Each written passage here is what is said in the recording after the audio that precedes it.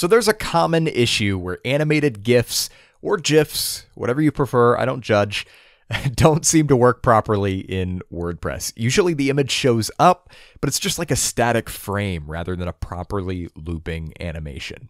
If you're having this problem, it's probably because WordPress is scaling your image down to one of their predetermined image sizes, like thumbnail, medium, large.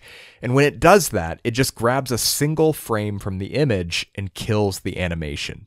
So with that said, the solution is really simple. Whenever you add a GIF to a WordPress post, make sure you insert the full size image. Don't use the other sizing options in the image block here. If you do that, you should find that all of your animations work as intended. Thanks for watching. If this video was helpful, I'd love for you to hit that like button and subscribe for more WordPress content.